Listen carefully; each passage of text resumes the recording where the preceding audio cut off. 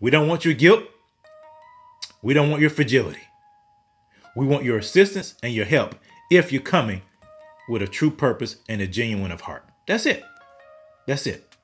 Because we are not, if you're coming with a victim mentality, reject it.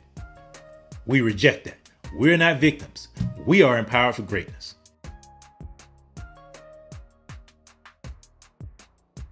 Thank you so much for liking your comments and subscribing to the channel. Please share this with your friends. Smash that like button. Smash the subscription bell. Share this with everybody you know. We're trying to make sure people understand that they're not victims, that they are empowered for greatness, and all this stuff that's out here that's telling them otherwise is false and will not benefit them in the end. So please, I appreciate that. Share that. You know, the one thing that really bothers me is when white progressive liberals feel as if they have to be the savior of black people. And what really bothers me is when white progressive Christians take on that savior mentality. Look, there's only one savior. His name is Jesus. Black people do not need white progressive liberals and white progressive Christians telling them how to live because they think they know best. And that's what socialism and Marxism and communism is. And that's what the nanny state is. Robin DiAngelo has a new book out called Nice Racism. And when you look at the book, the title actually implicates progressive liberals in perpetuating racism. Now, I don't believe that racism is embedded in the fabric of this nation. I believe racism is a sin and anybody can commit that sin, regardless of skin tone. I mean, black people own slaves. Does that make black people racist? Because they own other blacks? Does it? See, the way I see this is I see Robin DiAngelo as the face of black inferiority. And I'm not just pinpointing her. I'm pinpointing her, using her as the icon for everybody that thinks like her. Everybody that thinks like her, unintentionally, they think that their behavior will somehow change what they call as racism. But see, to me, that's like a superiority mentality because it's all dependent upon you. That's similar to the white man's burden, where the white man felt compelled to go out and help the indigenous people or help people that were not white because they felt it as their burden. It's the same deal. It is saying that white people are here, everybody else is here, and it's upon them to fix everything. That they have the sole power and the sole responsibility to fix everything. But see, what that leads to is the problems that we're facing. That leads to the problems that we're facing in our communities because the people with that kind of mentality usually enact policies and programs that harm the folks they're looking to help. America is a republic. America is founded on Judeo-Christian values. America is founded on the fact that each individual has their own free will, period. There's equality of opportunity, but there's not equality of outcomes. And what people like Robin DiAngelo and others who think like her, who think that racism is the bedrock of this nation, they think that by changing their behaviors, by changing what they do, by becoming more aware, more woke, then they can fix things. But see, that's a problem. What that does, that gives them all the power, and that leaves black people helpless. All this stuff about white guilt and white fragility, it's all centered around white people. If you really dig into it, it's all saying that white people are here and black people are here. And that it's up to white people to fix black people's problems. That's not the case. Black people do not need white people to fix our problems. We don't. And what irks me is when black Christians subscribe to this stuff. We don't need anybody else to fix our problems. We have the solution. It's returning to the Bible. It's returning to a relationship with Christ. That's the solution. We don't need other people trying to fix problems in a community when they've contributed and caused the problems. We don't. That's like I'm taking my car to the mechanic, right? And I'm supposed to trust them to fix it. But when I take it in, the car runs fine. But when I drive off, the car starts to break down. So you're going to expect me to trust that person who broke my car when it was in perfect condition to now fix it? That's what you are essentially saying.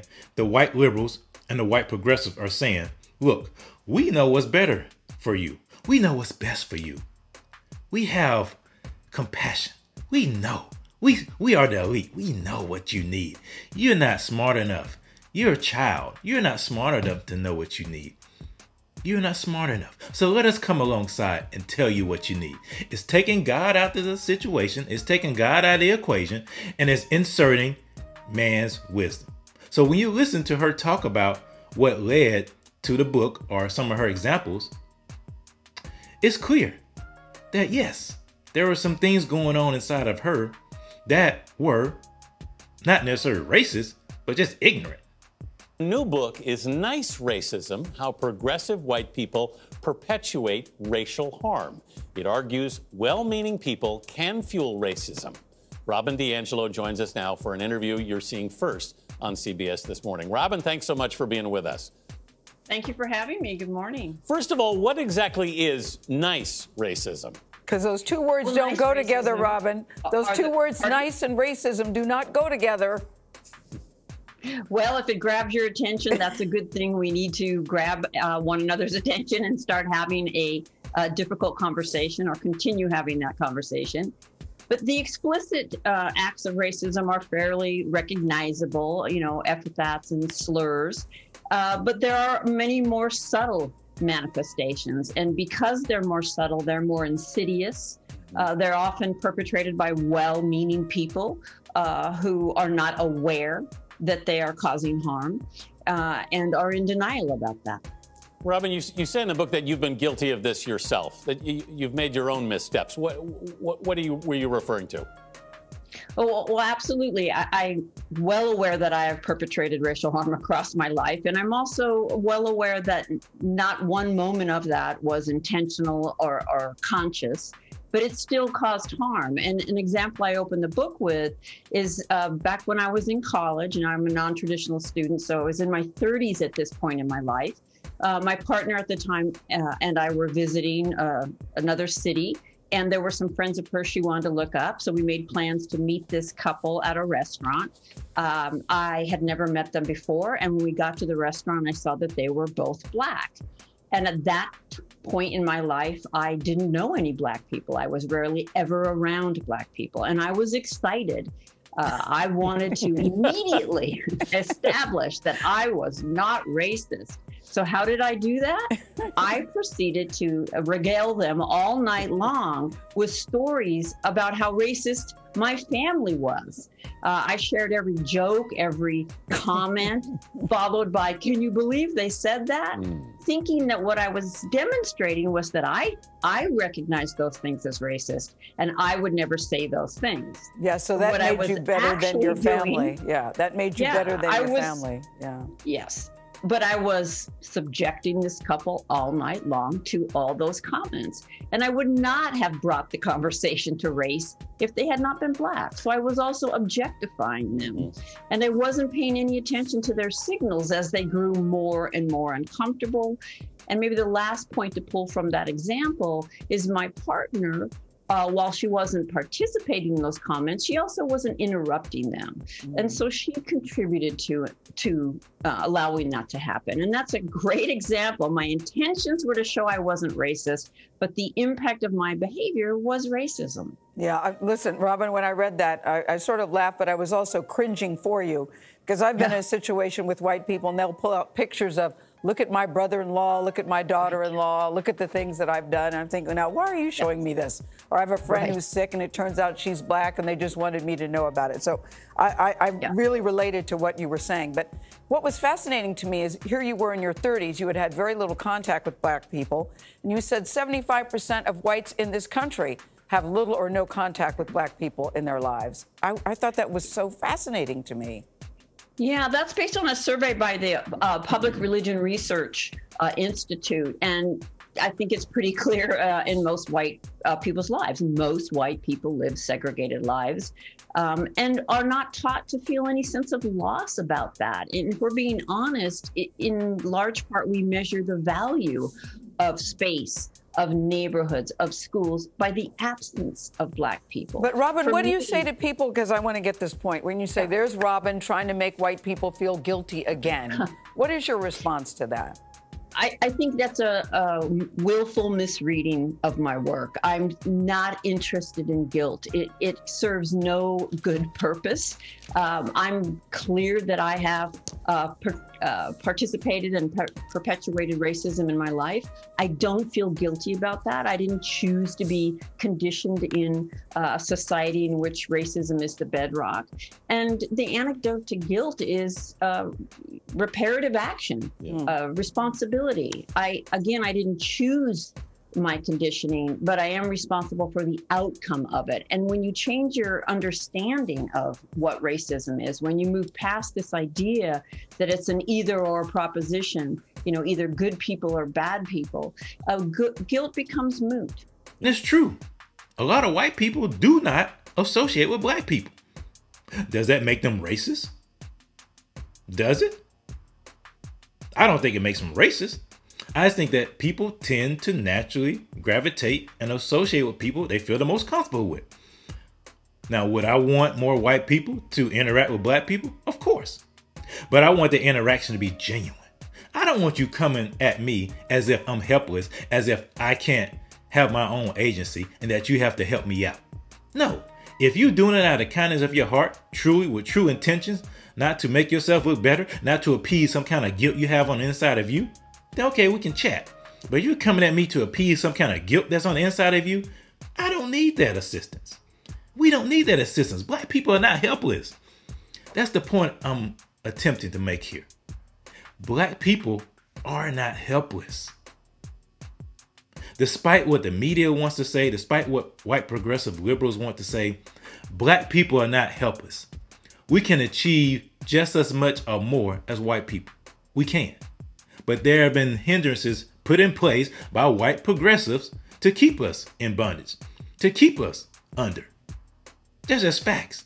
These policies that have been implemented by white progressives have kept the majority of Black people in place and has caused them to feel left behind and has led to the rise of this feeling that there's systemic oppression when there's not. But it's because of these policies and because of the mentality of people like Robin Diangelo that has contributed to this, as if they have all the solutions, as if they can just change their behavior. They can just change the way they perceive the world. There's a video I'm gonna play in a second about this progressive pastor at Harvard Divinity School. He's a professor, and he talks about whiteness, and he talks about it. And when you listen to it, it is not coherent. It is the most incoherent thing I've heard. Just listen to it. Call themselves of color if that is some sort of the dialectical other of whiteness. That's a fantastic question that I spend lots of time thinking about. In fact, I have an opinion on the matter, and then I have the kind of professional answer. And the professional answer is that white folks, we are now in this situation of moral particularity. What I mean by that is we have existed in a social situation where we have only ever allowed ourselves to live in and through others. So insofar as we now know that we need to turn to our own pile of cultural resources, the only thing we have to turn to are bad things. I mean that axiomatically. There's not anything preservable of whiteness, period. So that, that's my opinion on the matter.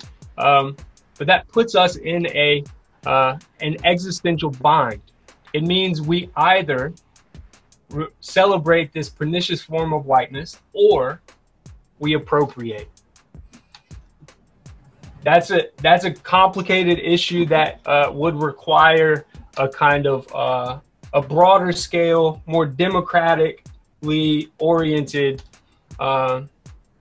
set of perspectives in order to adjudicate the right and the wrong, the this and the that from that issue.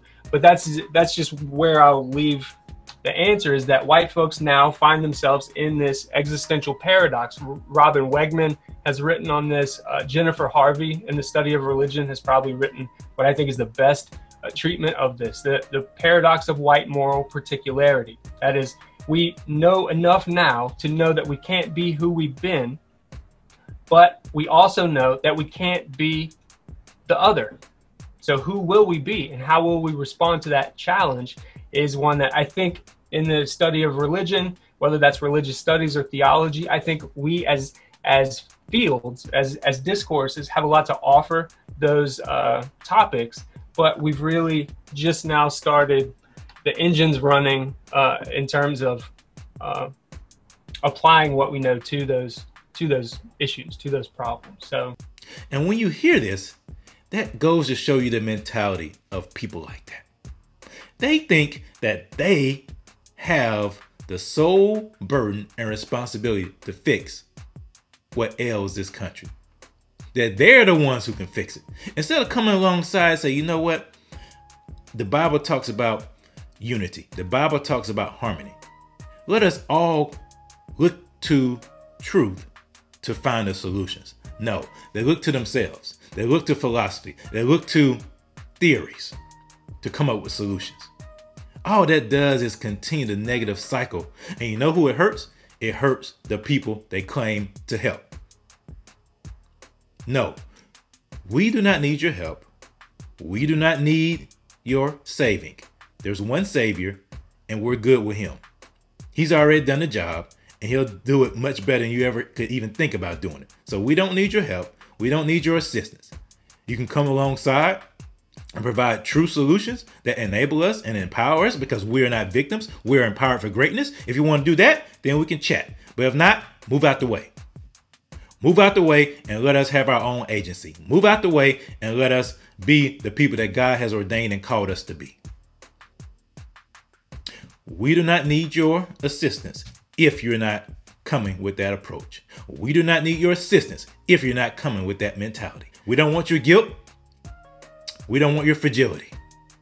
We want your assistance and your help if you're coming with a true purpose and a genuine of heart. That's it. That's it. Because we are not victims. If you're coming with a victim mentality, reject it. We reject that. We're not victims. We are empowered for greatness. We are not victims. We are empowered for greatness, and we reject any and everybody that's perpetuating a victim mentality. Because we are not victims. We are empowered for greatness.